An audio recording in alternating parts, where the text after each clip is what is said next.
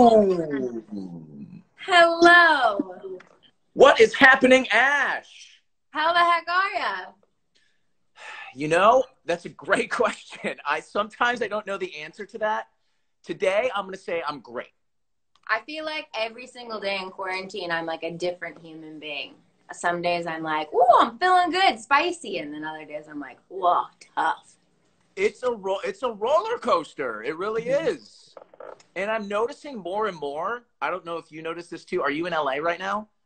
I am. Yeah. I notice more and more, like here in Chicago, like really if the weather's like kind of crappy, I'm not having it, man. It's so weird. I've never been like that. I just think it's because we're just always indoors. Like that nice day actually gives us something good, you know? Absolutely. And I've been doing the like quarantine, like safety, social distance runs still. And Yeah. on a day when it's sunny, I'm a totally different human being than it. You're like a gazelle, like jumping, like. I know. Put on a good song, you know what I mean? What do you listen to when you run?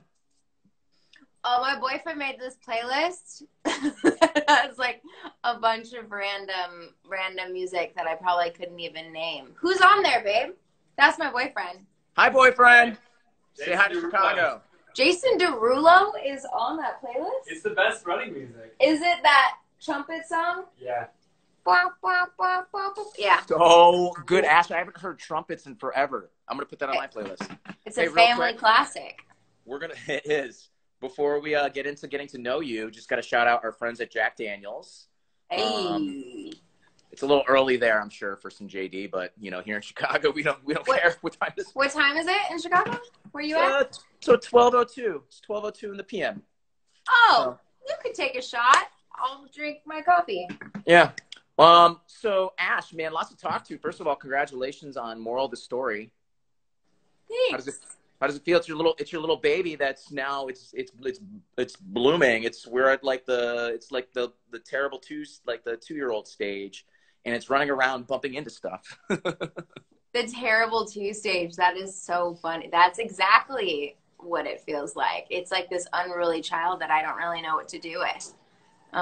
It's exciting. I mean, I'm still sort of catching my breath with everything that's going on, but I mean, it's pretty cool. It's cool when your baby's like, everyone thinks it's pretty when you think you have a cute baby, you know what I mean? Yeah, because sometimes people tell you have a cute baby and it's not really cute, but this time it's a cute baby and for real it's cute.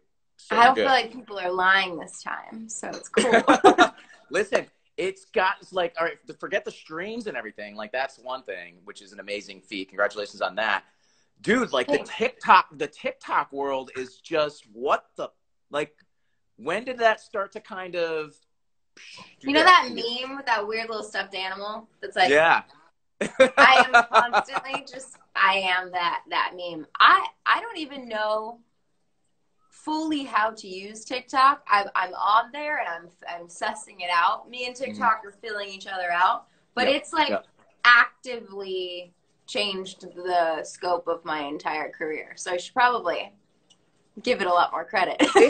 It's like anything. You just got to sit yourself down and spend like a day with it, and then you'll be a pro, or you'll be like me and try to want to be a pro and really embarrass yourself. Are you a pro on TikTok? No. I feel like you're super lying and you make funny videos. I don't have any funny videos that I haven't saved because they're embarrassing at all. None. But no, that's kind of like the big story, I think, out of all of 2020 with everything that's going on. Like this TikTok kind of like evolution has helped artists like you. Yeah, it's really cool. It's pretty cool. I'm down for it. I'll take the support any day. I love it. When did you see, was there a certain artist that talked about your song, or was there just a certain specific video you saw that really just was like, oh my God, come here, come look at this? Oh yeah, I've had a few of those moments in particular with this song. So Lizzo lip sung the song on TikTok, and I was like mind blown that this like perfect human knew who I was. Yeah. Like Oh, the feeling that was pretty crazy. That day was weird. Did you get like a notification from Instagram that's like Lizzo just covered this, or was it like somebody hit you up, or did you notice it yourself? No, I swear everything that happens in my career, my fans find out first. So I really rely on them to tell me anything that's going on in my life, because yeah. I think I started getting DMs or tweets like, Lizzo just posted your song on blah, blah, or like the TikTok queen, Charlie D'Amelio. Don't hate me, Charlie. She's like the mother of all TikTok videos, and she did a video with moral of the story in it, and all my fans were like, you might not know how important this is, but this is super important. So that's been really cool. I love that. Yeah. And amongst one of many songs that you've worked with Finneas on this one, right? I did. That's my guy. What do we need to know about Finneas? Because like in our world, we know him as this super creative, crazy producer, and obviously the Billy stuff. But like, what's something that we don't know about Finneas that you learned from working with him? Whoa, such a good question. Came up with it myself. I am a genius. Thank you very much. Shoot, I mean, I guess because I know him more on a personal level. We've been really close friends for like well over 4 years. So I think maybe what people don't know is he's like incredibly articulate, and you can like talk for just hours drinking coffee and talk about nothing or philosophy or get really into it. He's just like the most eloquent. He'll have a metaphor for anything. I don't know. He's just, wow. I mean, I feel like the most of the world already knows that he's a total genius. I just have gotten to know the genius on a little bit deeper of a level. And yeah, he's one of my favorite people in the world. That's awesome. To all the boys, P.S. I still love you. Woo. Mega big deal, right? Comes out on Netflix. And then kind of your world changes, right? Would you say that was the day? That was definitely the day. Yeah. I mean, that was already sort of, Moral of the Story has always been the song in my fan base that I had, was always the best, performing or whatever tune. And, and then that movie came out, and then suddenly, I think the next day we had like 120,000 streams on Spotify or something, and we're like, in a day, that's crazy. And then a couple days later, or like a week later, we hit 1 million streams in one day. And then a week after that, it was doing 2 million streams in one day. And we were like, I no longer have any idea what's going on in my own life, and this is out of control. Love it. Yeah. Well, like I said, we're still a baby, man. This thing is blowing up, and it's just going to get bigger and bigger. Thanks. So we do this thing. So like it's Jack Daniel's old number 7 brand. So I'm going to ask you 7. See what I did there? I'm going to ask you 7 intimate questions. Oh, okay. Is it quick? Do I have to be quick? Yeah, you can take your time. Okay. You don't have to be quick. I mean, how about medium speed? Okay. All right, I've been doing this with these IG interviews, but the funny thing is, you might want to get your boyfriend for some of these. These are meant for people in a new relationship. Oh, come on, babe. Okay, ready? And you can ask yourselves, how do you like to be cared for when you're ill? How do I like to be cared for when I'm ill? I like to be coddled. He's laughing. I like to be severely wrapped coddled. Up. Yeah, that's a good one. Take care of me. Wrap me up in a blanket. I don't know, babe. What do you think I need when I'm sick? You just need to watch Gilmore Girls. I need to watch Gilmore Girls, yes. I like that. Yeah, I just kind of need to, I need to be loved on extra. I'm fragile when I'm sick. Okay. Question number 2 with Ash. Which personal accomplishment are you most proud of? I mean, this is obviously moral of the story. Very clearly moral of the story, yep. Yes. Describe how you'd spend a perfect Sunday. Honestly, let's pretend that we're not doing it, and let's pretend it's like normal world. Well, I was going to say, honestly, I'm such a homebody that my perfect Sunday can easily be done in quarantine. It's just like, wake up early. I don't sleep in. I'm an early, like 5 a.m. gal. Oh, wow. And Yeah. I'll wake up super early and journal and read and maybe go for a run and like maybe make some breakfast with my guy. I'm such a grandma. Like a simple, sweet day. Maybe go for a hike. Oh, if I had a fireplace, we'd like get all cozy at night. That is perfect. You lame. honestly are the fifth Golden Girl. That compliment. That was the best compliment I've ever received. I'm glad we're on the same page. That's Whether another or good not thing you to meant do. it as a compliment. That's another good thing to do on Sunday, because I think you can find some Golden Girl reruns on Sunday. Oh, they're on Hulu. They're all on Hulu. All the seasons. Good to know. Thank you for that. You're welcome. When do you feel the most insecure? These are deep. Ooh. I feel the most insecure. Probably when I release new music. Oh, really? Because you don't know how it's going to be. People are going to react.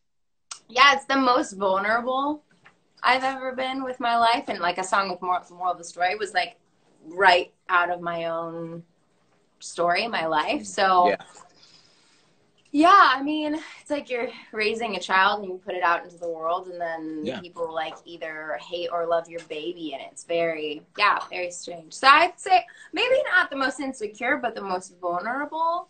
Love it. Yeah. That's a great answer. Chatting with our girl Ash here. What's something frivolous you don't mind spending money on? A dirt bike. Really? Yeah. You get down with the dirt bike? Yeah. I love that. That was like my family's thing when I was little. I used to have dirt bikes, and I really want to get another one. That's amazing. And let's do one more question with Ash. Thanks for taking the time, by the way. I love this. This is so lovely. Thank you for hanging out with me. Of course. That's too deep. Oh, what has been one low light of the past year for you? Low what? Low light. Like instead of highlight, low light. Oh, low light. Yep. Whoa. Can I think for 2 seconds? What? Like for me, I'm just gonna say being stuck in this damn house. Like that's a low. That's a low. Yeah, I mean, the coronavirus is definitely a low. I think. I mean, I should have just said that right away. Yeah. I would say like the pandemic. Yeah, everything that's happening currently in our world. I was supposed to open up for AJR on their arena tour in the summer. So that's kind of a bummer. And just not touring in general in 2020, that's a low. But I think it's going to make 2021 touring even more special. So I can tell you are a half glass full person. I love it. Yeah. Yeah, that's good. That's good. You have to be. Are you? Oh, yeah. And guess what it's full of? It's a glass half full of Jack Daniels. Actually, I wrote this quote before. I was doing some kind of bio. Maybe it was when I was single and it was on Bumble or something. And it was like, I'm not a half glass full person. I'm a full glass full person. Actually, it's overflowing. That's kind of the positivity that I try to bring, because it's like. That's your bio? It was for when Bumble? I was swiping. What's is it that there's probably a reason why I didn't get any swipes. You're like, it clearly didn't work. No, that's really cute. I think if I would have swiped on you, that would have been I would have been like, whoa, he's super, super stoked on life. Big positivity vibes. Yeah. There's that saying, I'm not everyone's cup of tea, but I'm somebody's shot of whiskey or something like that. Ooh. That's a good you got that from Nashville when you lived in Nashville. Definitely. Yeah. That's such a Nashvilleian thing to say. It's got to be in a country song somewhere. It's got to be. Yeah. Yeah. Not everybody's cup of tea or some shit. Yeah. Good. Ooh. I like it. We're mashing things up right now. Okay, so a couple quick questions while we have you on. Obviously, you just mentioned the tour was supposed to be with AJR. Bummer on that. When you were touring before, did you ever come to Chicago? Yeah, I've headlined in Chicago. Mm-hmm. Shoot, what was the place I played? I should have done my homework. Shuba, Gosh, darn it. Subterranean. It was so my first headline tour I did last fall, and it was like a 250 to 500 cap tour, which I don't know that I'll ever get to do again. No, so you should cherish those intimate moments. Yeah, I can't remember. So what's a small venue in Chicago? There's Sub T. Yeah, there's Shuba's. Was it Shuba's? I don't think it was Shuba. I'm gonna look it up. I'll DM you. Okay, yeah, look it up. I want to know. But when you come back to Chicago, what's the one thing you got to do? Hang out with you. Duh. This is the most duh interview ever. All the answers are so obvious. I think we should go grab a drink or something. I love it. I would love that. And then we'll watch you perform. I can't wait to do that once again. I just can't wait to be at live music spaces in general. But we're almost there. It's going to take a while. Yeah. I know. I need that. It's cool getting to, like, I've been doing some lives and, you know, playing music for people virtually, but it's just not the same, like, reading people's comments, God love you, with, you know, this is so sweet, but, like, you can't get that, you can't feel the energy of the crowd, right. And that's, like, the most priceless part of playing live. Yeah. Well, we can't wait for that to happen, and when you do, we will definitely get a drink. It'll be probably a shot of Jack Daniels. Oh, ding, ding, ding, ding. I haven't done a shot of Jack. I think I've only done one shot in my entire life of Jack Daniels. I'll do it with you, though. Unacceptable. I'll do it. All right. Witnesses. All these people that are purple, blue, and green hearting on the right. You're all witnesses. Oh my gosh. I didn't even think about the fact that I have witnesses. You're done. You are Dunsky. Thank you. Honestly, it was really cool catching up. I love your energy and your positivity. Your music's great. Keep making it for your fans. They clearly love you. There's a lot of OMGs coming in. And yeah, moral of the story is an amazing song. So congratulations. And hopefully soon we'll see each other face to face. Thank you so much. You're so lovely. And this was awesome. And I hope, yeah, soon we'll be together and not virtually apart. I'll get to hug you and we can do a shot of Jack Daniels. Love it. Jason Derulo. Okay.